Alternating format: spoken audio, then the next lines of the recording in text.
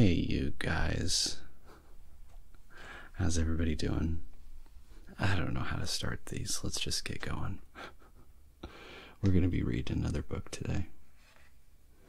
I've gotten pretty gosh darn good at turning these pages. I'm using a different phone. Oh, well, a different camera. It just so happens to be connected to a phone. And it's doing this autofocus thing. I haven't really prepared very much, which is kind of the story of all of my videos. So hopefully it doesn't like try to autofocus over and over again like that. We'll see. But we're going to be looking at this book.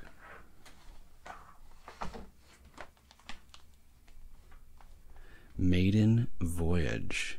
With the camera autofocusing, it's going to feel like we're on a boat. 14 easy to play jazz tunes. This is volume 54 at the top.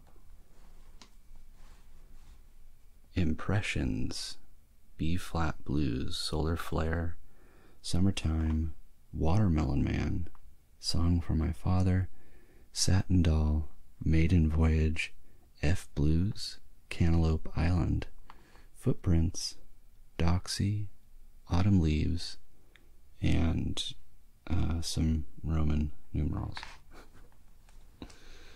Melodies, chords, transposed parts for all instrumentalists. A new approach to jazz improvisation by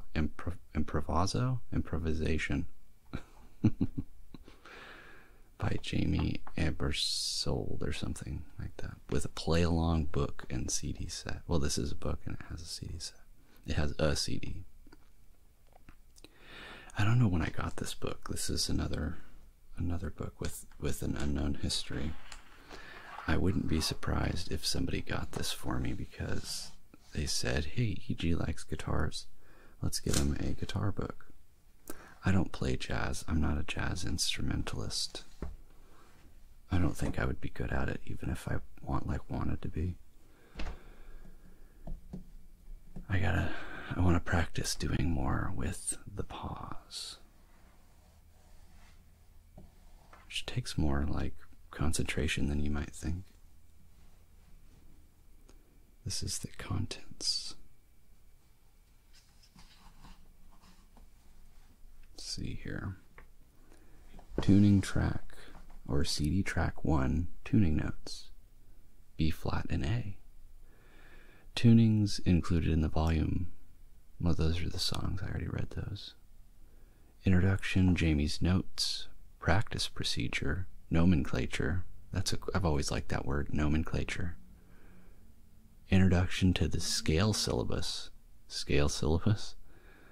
treble clef, bass clef, soloing, discography, jazz guitar voicings, and additional recordings. We've got concert key songs, chord scale progressions, and it's all kind of like, I mean, it's just focusing on all the same stuff. That's fine. There's nothing wrong with that. Any codas that appear will be played only once on the recording at the end of the last recorded chorus. Rhythm section personnel and play-along recording by Jamey. Tyrone Wheeler is on the bass and Steve Davis is on the drums. This was published by Jamey Aebersold. Aebersold, maybe? I don't know if any of you folks know him. I don't know anything about him. Like I said, I don't know what the history of this book is. Like where I got it or something. Like that. But my recording setup is practically the same as the last one I did. So it's not great. I just have a better camera and a better feeling for like how to hold the pages and stuff. I feel like I've gotten pretty good at it. Okay. This collection is a bit different than most tunes that have appeared on earlier volumes of the Aebersold play-along series, but here they have been recorded with the beginner especially in mind. After you've mastered these tunes and the versions heard here, you may... Oh, I'm hitting the microphone with a... Sorry. You may want to try out your chops on different versions heard here or on other Aebersold's recordings. Summertime is a deceptively simple tune, which is probably why everyone from rock groups to opera singers have recorded it.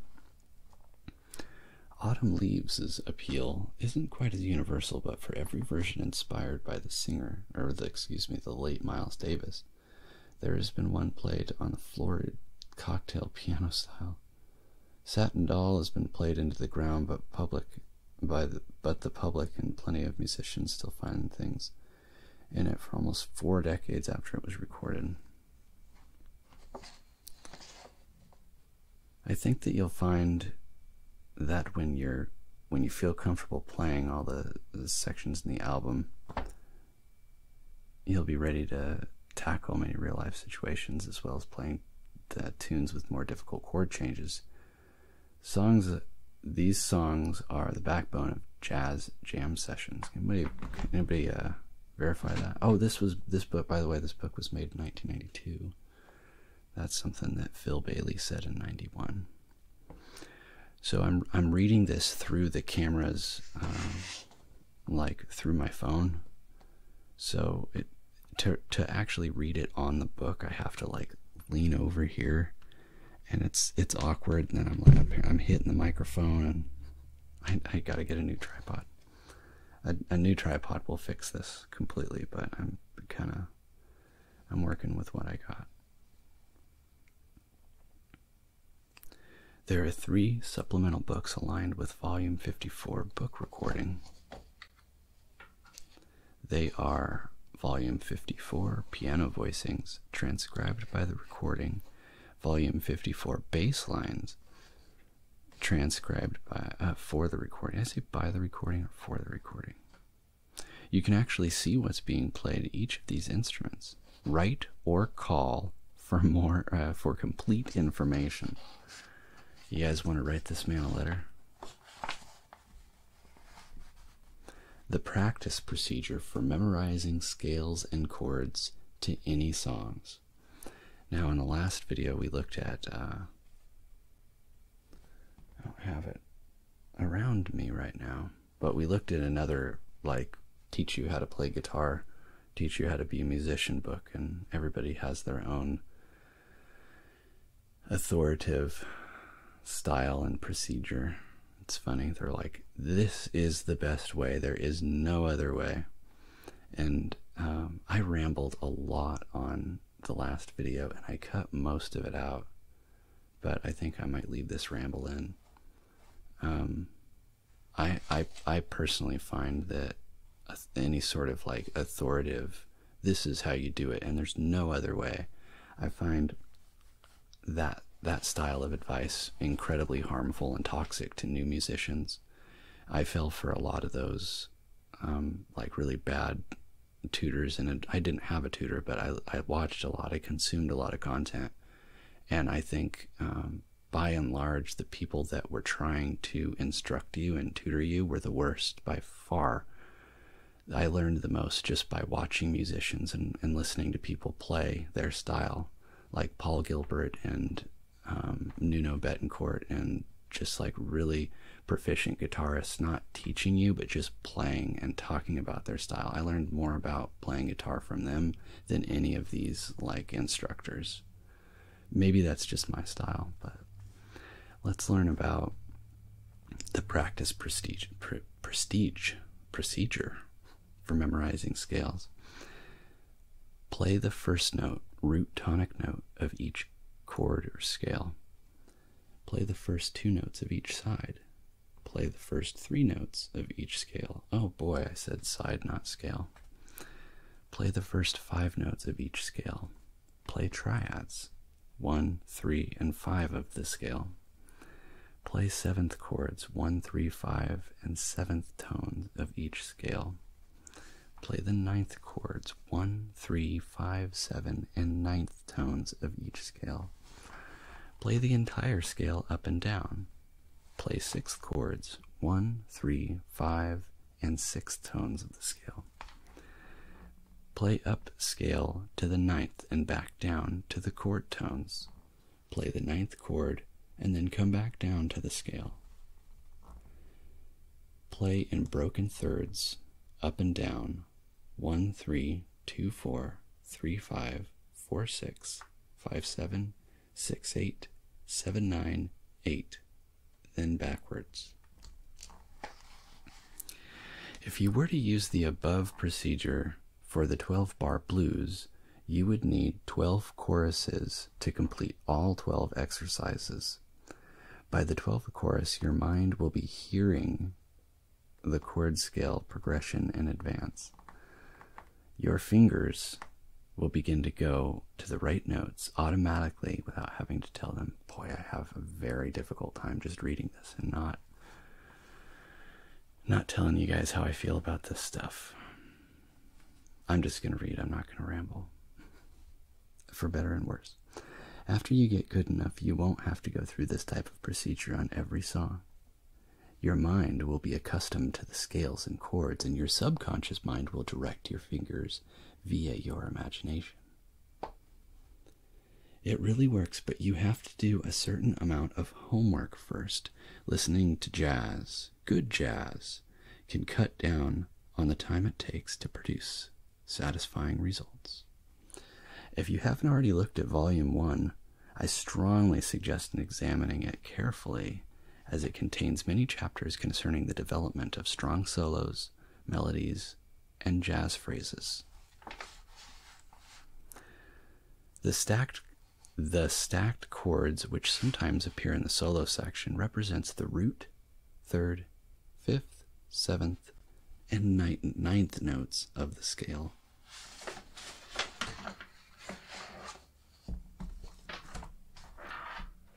Let's see what's next. I'm okay with these videos just kind of going on forever. Oh my gosh, when I was looking through the viewfinder, I thought I wrote all that. And the typeface made it look like it was handwriting. I'm like, I do not remember that. And I don't remember it because I didn't do it. This is not my style. This is way beyond me. I'm sure there's plenty of you watching and listening that know this stuff, but this is all like magic to me. Yeah, I don't know very much of this at all. I know what a major is. I know what a minor is. Alright. I'm going to keep it on the ground for this one. On the table. Because jazz players, composers, educators, and authors haven't agreed on common nomenclature for writing chords and scale symbols, the novice will have to become familiar with several different ways of writing the same scale sound. Listed below are the most common symbols. Oh my goodness, I'm having a rough time reading this morning. The most common symbols in order of usage, most used to the least used. The symbol that is bold-faced is the one I use most often.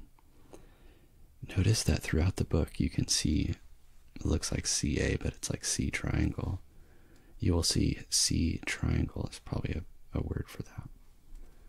And C to designate a major chord scale sound. I'm doing this so that you can begin to get better acquainted with the various nomenclature.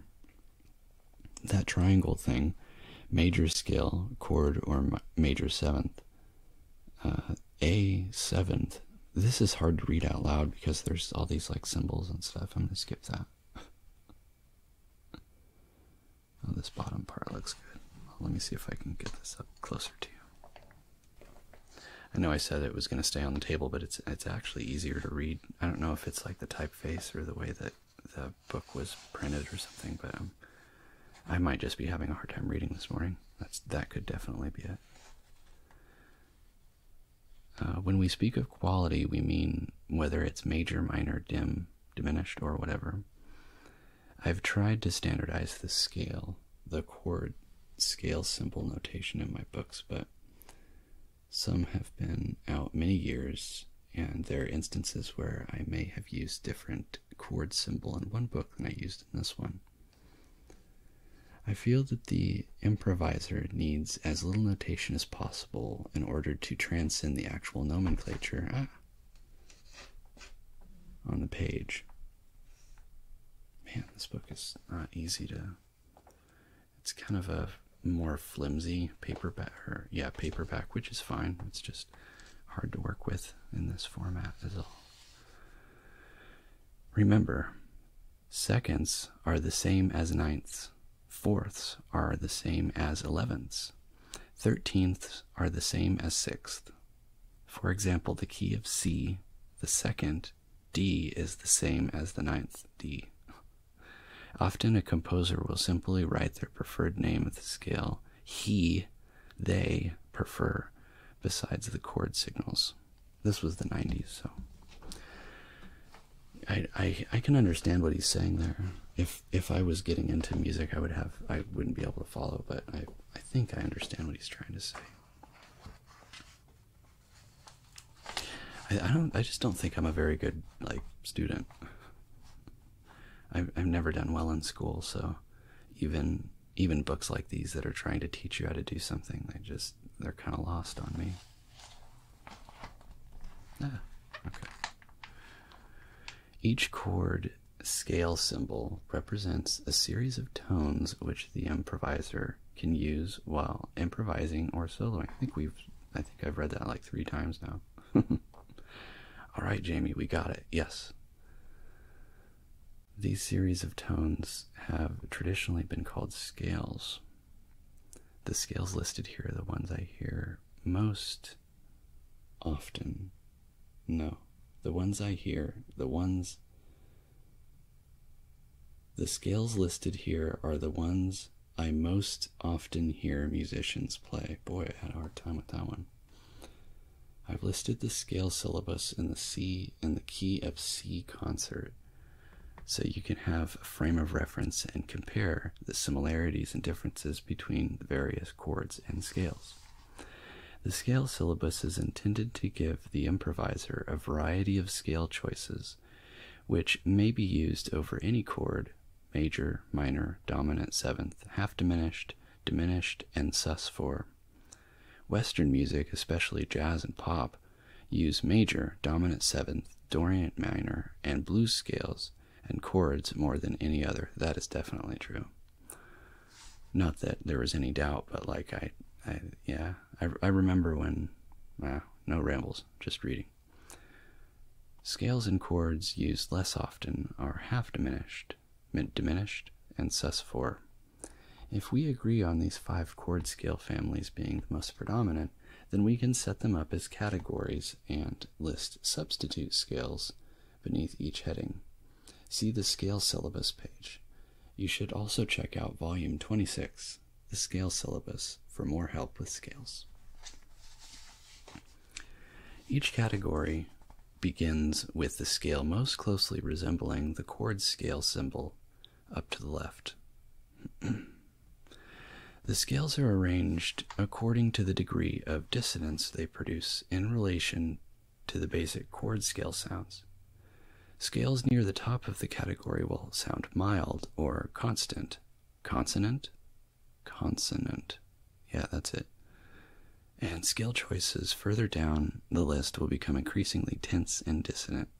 Each player is urged to start with scales at the top and practice with experimentation and gradually work their way down the list to the most dissonant or tension-producing scales. You should work with the new scale sound on your instrument until your ears and fingers become comfortable with all of the tones in the scale. Also, try singing the scale with your voice. I have an absolutely terrible, terrible sense of pitch when I'm singing. I really enjoy singing, and I think that I can be pretty good under the right, with the right song playing. But just trying to sing along to a scale without anything, I have absolutely no ability to do it all. Music is made of tension and release. Scale tones produce tension, or they produce relaxation. The improviser's ability to control the amount and frequency of tension and release will, let me try that again. Music is made of tension and release. Scale tones produce tension or they produce relaxation. The improviser's ability to control the amount and frequency of tension and release will, in large measure, determine whether they are successful in communicating to the listener. Remember, you, the player, are also a listener. What we got here? Several play-along sets offer you the opportunity to practice the various scales in all 12 keys. They are Volume 24, Major Minor, also an album by Thrice. Volume 21, Getting It Together. Volume 16, Turnaround, Cycles, and some cymbals. Scales and chords are the backbone of our music, and the better you equip yourself, the more fun you will have playing music. So you may have noticed the papers back here. Let's go ahead and take these out. I'm going to guess. Oh boy. Well, that looks like Egee handwriting. I have no idea what's going on here. I don't remember doing this. Get some paper sounds. This actually doesn't produce very much sound. How about this?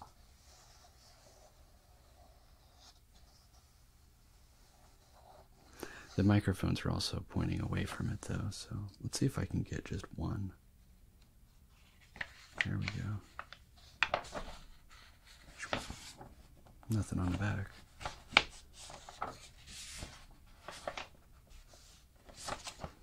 These sounds sound a little harsh in the monitor, so I don't know if these are going to make the best sounds. This paper's pretty old.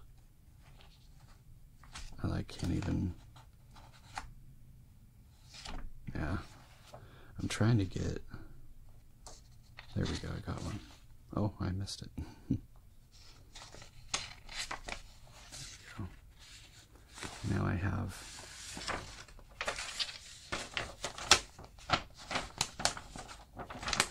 but one sheet of crinkly paper. Let's get this out of here.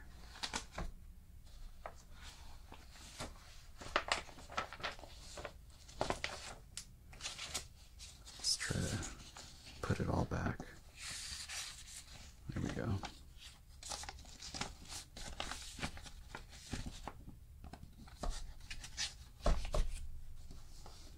All right, let's put this away. All right, here's a whole bunch of names. This is discography. They kind of manhandle this book here. There we go. Kinda like this isn't even this is okay, I guess. Oh, I don't know if I want to read names actually. Let's just read the names of let's do the easy stuff. Doxy, 1954, music by Sonny Rollins, introduced by Miles Davis and Sonny Rollins, rather. Does it say, what is it? Muse, Concord, Columbia, Contemporary, Georgia Cables? What? I don't know what these are. Impressions, Maiden Voyage, 1965. Satin Doll, 1953.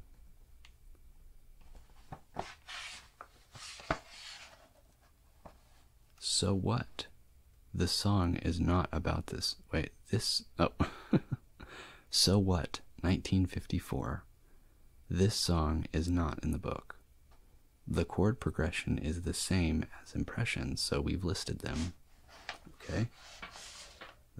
That works, I guess. Let's see what else is in here.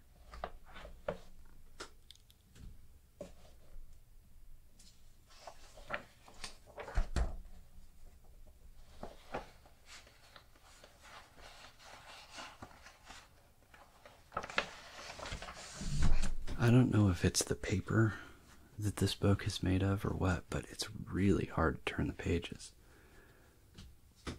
I know the last video I did like this one, I was turning the pages mostly in frame, but like, I don't know, the pages are really rough.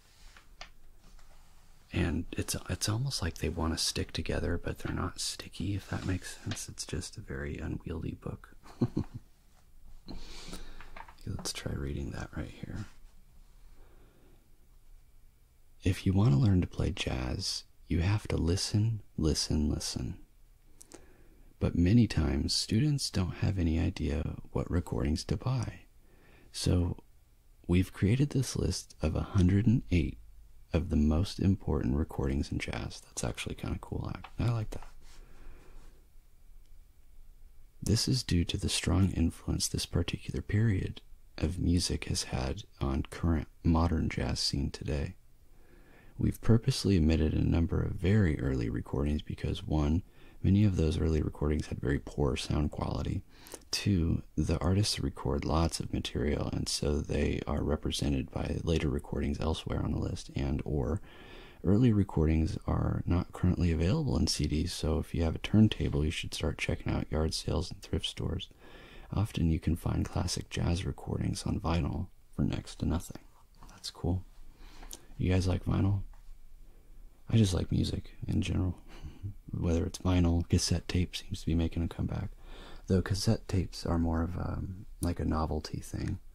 A lot of time, like the cassette tape looks cool, or the packaging it comes in looks cool. You want to support an artist.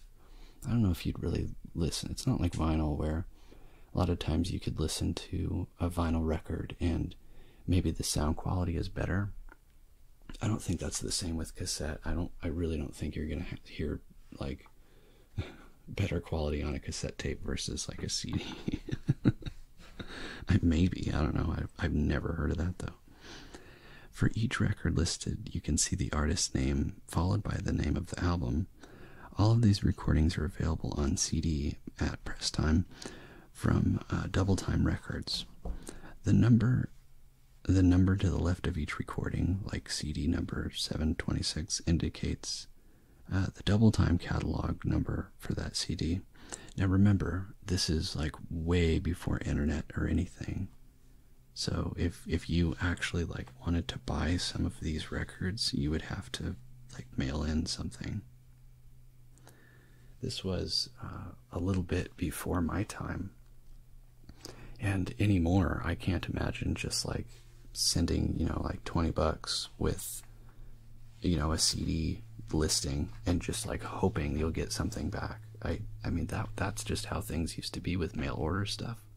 You just like mail in a check, or I mean, I guess if it was a check and it didn't get cashed, but still, that seems silly. Like, oh, I've got like $50 just floating out there waiting to be cashed, and then people have bounce checks and stuff. It's just kind of it's a mess, and to be honest, it feels like a bit of a racket.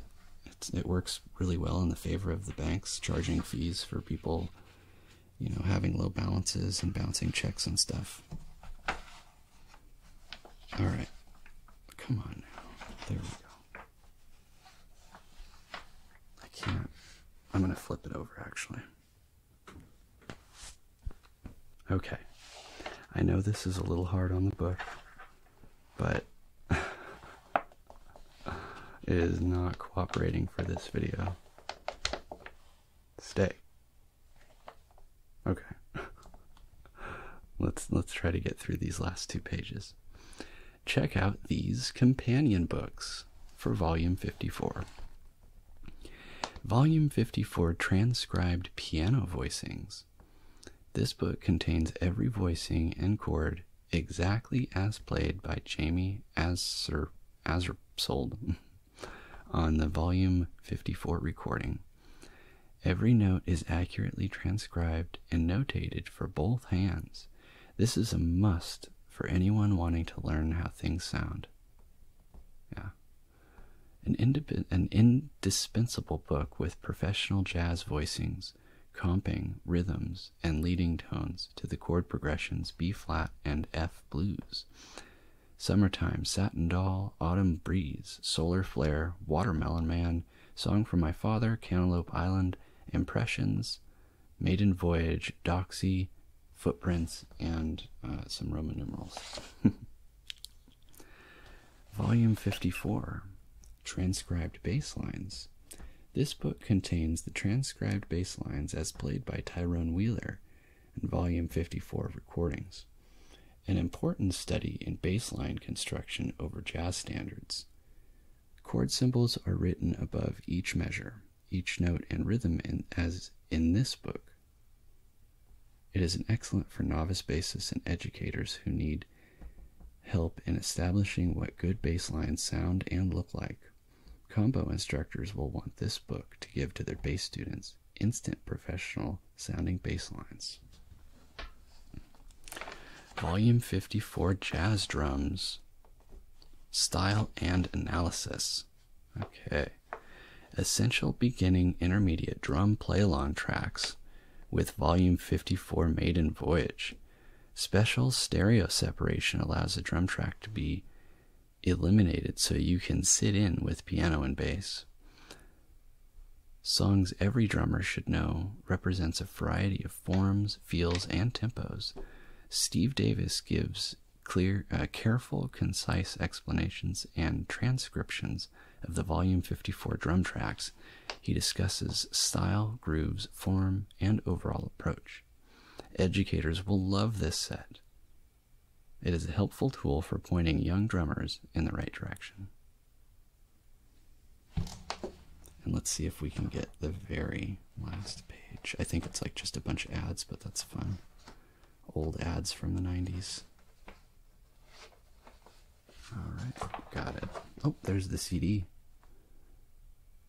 It's just like a blue CD with a red boat on it, basically. Okay, here we go. There, that wasn't so bad. There, now we can hold it old school style. Just get a good handle on it. Hit the microphone again, of course. Jamey Aebersold's University of Louisville in Louisville, Kentucky. 2 great weeks of jazz. Get professional instruction, combo, improv, theory. All right, and now the big question. Should any of you folks attend? These workshops are for serious and mature adult jazz students, no matter your instrument level. So if I rolled in there in suit and I said that I wanted to learn jazz, would they take me seriously? It says there is no age limit, even though it says adult right there. Why does it blur out? Look at that. I still got to figure out how this camera works. I must have something set up wrong. A week with us could change your life. And that, folks, is where we're going to leave this. Let's tap over here. These claws are actually made of clay. I may have talked about that in another video. But they're very rigid and they're pretty handy for some books. Yeah, see, this book is just mean. It does not, look at this, it just does not want to work with me. The other book was pretty nice and I could get my claw in between the pages and flip them, but this book is just like, look at this. I can't like even, I'm like pushing the whole thing. So I've had this book for a while, and after I did the last reading video, I thought that it would be fun to do another one. I turned the page so I had something to kind of tap on without making a whole bunch of noise. As I've talked about before in other videos, I have dyslexia. I also have ADHD, probably closer to like just ADD, but I don't talk about that one as much because I think a lot of people have it, and a lot of people already kind of know the symptoms and what it's like to have ADD and ADHD. I don't think people talk about dyslexia nearly enough, and for some reason I was really struggling reading this. I did a lot of different cuts, and well, there will be cuts, but I did a lot of different takes and they still weren't very good. And sometimes that's just how reading is for me. No matter how many times I try, it just like my brain just like won't connect. But you know, I guess that's why this channel is called Open Egee. So I'm kind of like being open. I don't know. But sometimes that's just how it is. I don't mind reading for you guys. I read silently on my own, and it's always like historical stuff. I'm not really into fiction. I'm definitely not into this stuff. But I think that it makes good reading. I think that the words that they use are really good for just kind of listening to. So I hope that you guys enjoyed this video, and I hope that my mistakes and stutters weren't too disruptive. And I've got a whole slew of other books that I want to look at. And doing these is not only, it's pretty fun, honestly, doing this with gloves and trying to turn the page with pause and everything it's a challenge, but it's fun. I think that this is improving my reading ability, so I like that. But it also gives me time, and like I'm using these videos to kind of dial in. I've got a mic over here. You can't see, well, the camera is on that side, but the mic is over there, and there's a mic over there, and I've got my tripod, and I'm figuring out this camera. So as I say in almost every video, this is just an experiment, and I'm learning as I go. I'm anything but a professional, let alone good at any of this stuff. But that's what it is, and I hope that you guys enjoy it. And I look forward to making the next Open Egee video for you, as I know that so many of you guys really appreciate these videos. And you know what? I appreciate you. I appreciate you a lot. And I look forward to seeing you all in the comments of this video and making the next video just for you. See you guys later. Bye-bye.